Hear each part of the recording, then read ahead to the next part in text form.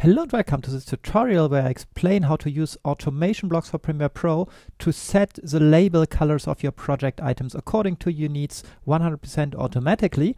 Automation blocks comes with some ready-to-use tools which change the label color by type. So for all kinds of items in your project, you can pick the color you want to have, and either only for the selected ones or for all items in your project, it updates the label colors according to your preferences fully automatically. And there's also one where you can change the label color of used clips only. If you want to know more about those tools, just select the tool and click on Help to see a tutorial about it. But today I want to show you how to create custom tools which implement exactly the rules you want to have for setting your label colors, like set in a particular folder the color of only the project items in this folder, or let's say only for Adobe stock items, so items which have a particular thing in their name or that are contained in a particular folder of your hard drive, for example. All these kinds of things you can do with automation blocks, and you can write custom scripts to do this exactly the way you want, such that you've got one do my label color rules tool, run it, and then everything updates however you want. How is this working? We go here to the script panel of automation blocks and create a new script. And now the one thing we want to do this time is changing project items, and we want to set an attribute of these items, set attribute of project item. That's this block here. And we don't want to set the alpha usage, but the color label. And now you need to tell from which project item do you want to set the color label. You could select here one project item, for example, and click here on this refresh button. And now it inserts here the text in the bin auto reframed sequences, the clip ASC101H1. Yeah, that's in auto reframed sequences. This entry here should be violet. And if we run this, you can see that the label color updates. Now, what if you want to set the label color of everything in a particular folder, right? Then we need to loop over all entries in this folder. So we go to project items again and use this for each. The green blocks are always looping blocks. And this one says for each item as my item in bin and subbins of empty. This means it sounds complicated at first, but it just says every item in the project. And by default, it's only for selected items. So we uncheck this. We want to process all items. And we only want to have the ones in a particular folder, in this folder. So we select this folder and click here on refresh. So it inserts the name here. So it says now for each item in the bin or subbins of auto reframed sequences, everything inside here, not only the selected ones, but all of them. And now we can also filter by type.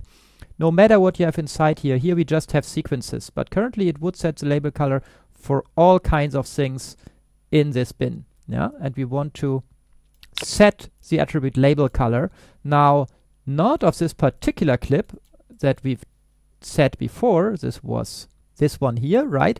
We don't want to set it of this one, but of all these entries that we loop over here. So, and this is my item. For each item as my item. The one thing you need to understand with these loop blocks is if it says for each item as my item, here in variables, you now find such a placeholder, my item, and just put it here. So instead of this particular project item, we want to set the label color of all the items we loop over. If we run this now, you can see all of them become violet here. And if we set this to Caribbean and run again, all of them are Caribbean. Maybe let's set instead the label color of footage. So we click here on refresh with the footage bin selected. Now everything in this folder is labeled in Caribbean.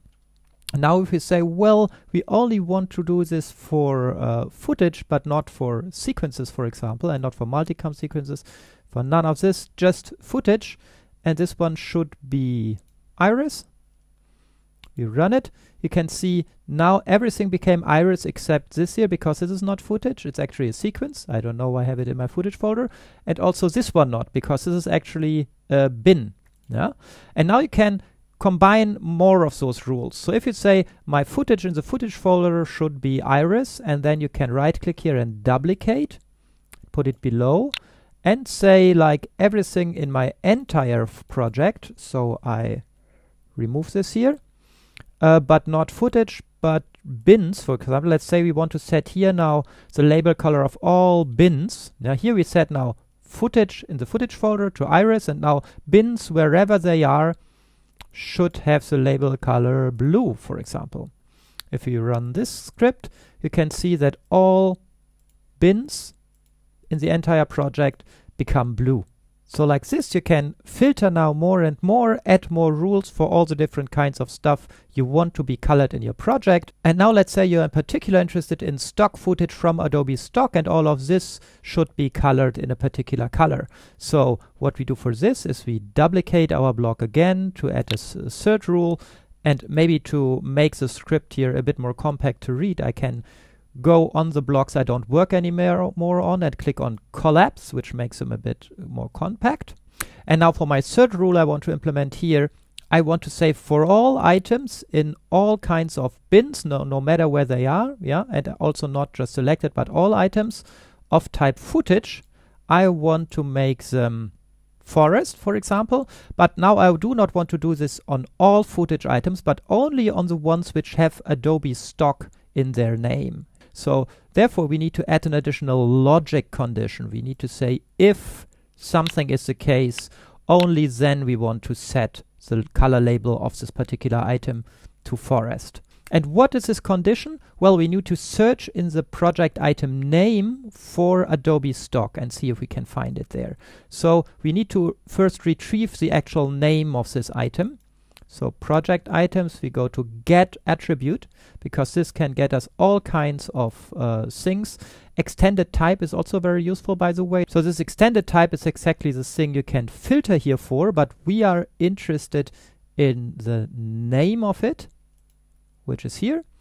And now we are interested in the name of the project item that we are currently processing, which is my item, yeah, the one from our loop, the item we are looping over. We duplicate it and plug it here. This gives us a name, and now we need to construct something like find the name, let's find in this name the string Adobe Stock, for example. So we go to text because we want to manipulate text, and we have here a block in text find first occurrence of something. Yeah. So we want to find not in the variable text here, but we want to find in the name of the project item the first occurrence of the text Adobe Stock. Let's just actually copy it from here to make sure we don't have any typo. Now, what is this block creating? This is looking in the name for the text, and if it finds it right at the beginning of the text, like here, it finds Adobe Stock at the first position of the text, so this will return 1. And if it has like 5 letters before the text Adobe Stock starts, then it will return 6 to say at position 6 the text Adobe Stock starts. And if it cannot find Adobe Stock at all, it will return 0. Yeah, if you wonder why I know this, you can always right click on this block and click help. And this opens the documentation of the find in text block, and this says this block searches for the occurrence of the text inside another text. If it finds the text, it returns the position where it was found. If the hit already starts at the very first letter, it returns 1, for example. If it does not find the word, it returns 0. So this means we want to know if it's not 0. Yeah? So we go to logic and say does not equal math 0. This thing should not equal 0. If this does not equal 0, then this text Adobe Stock has been found.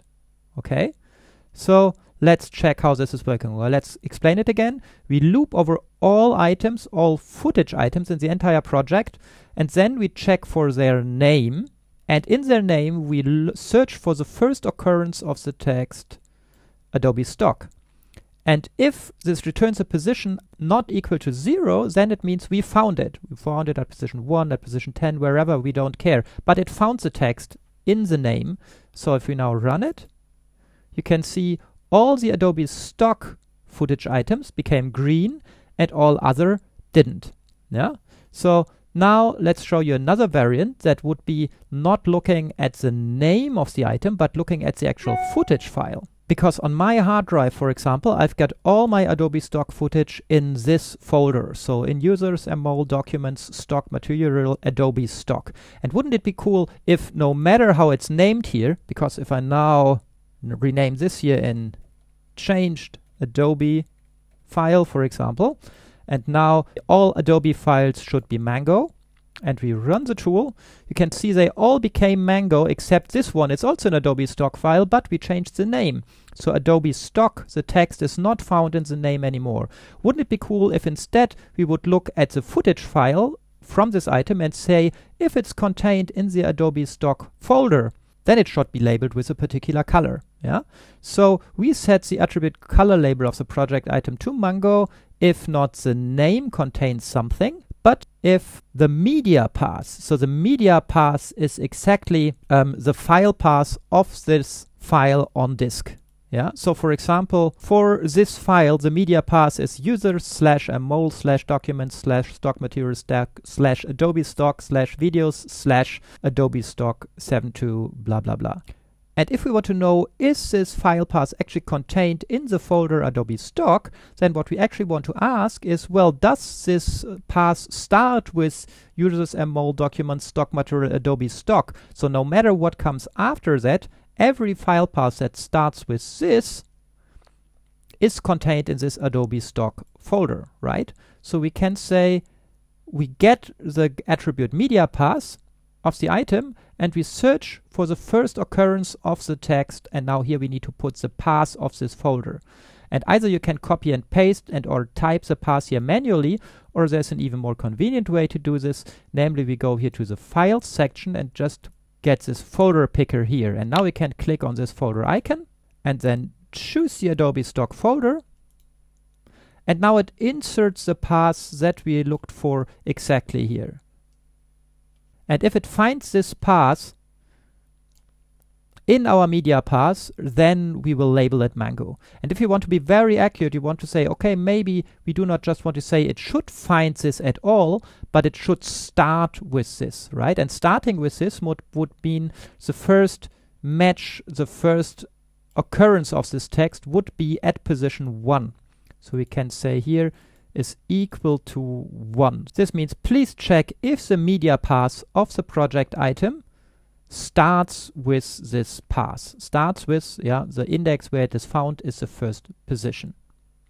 And let's check if this time it's working. Again, last time we said all Adobe stock entries have been labeled properly except this one because we renamed it.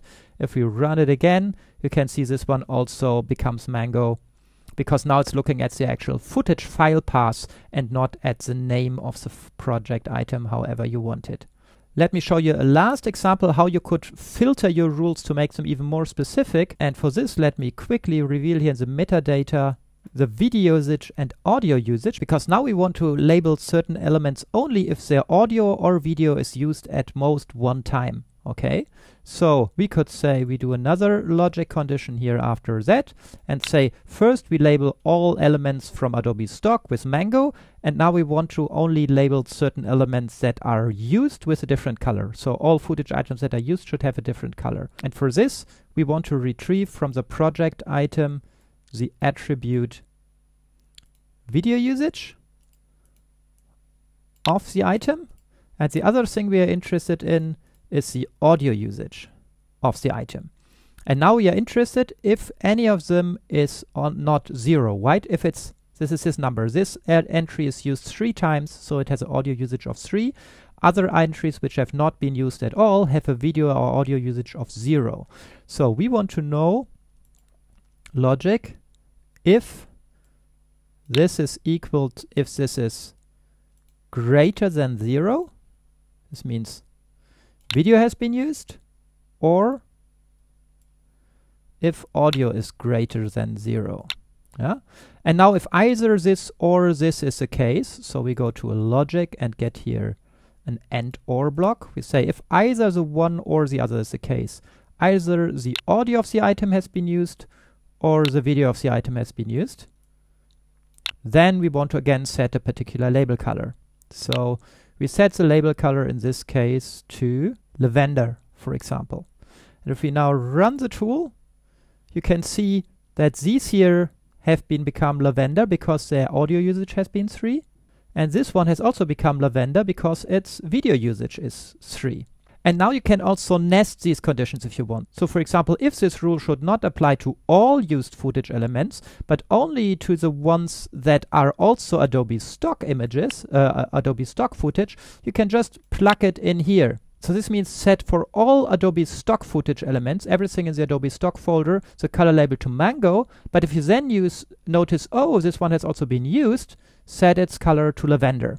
Now it's only for the Adobe stock elements, right? If you put it behind it here, it's happening for all used elements. So you can see you can get very detailed and customize this exactly as you want. And once you've set up such a script, you just save it as fix my label colors, for example. And now in your library, in your user library, you find your fix my label colors tool, which you can always run and which then fixes all label colors in your entire project according to exactly the rules you specified. So that's it for this tutorial. I hope you enjoyed it. This is just one of many, many things automation blocks can do for you, and I'm looking forward to see you in the next tutorial.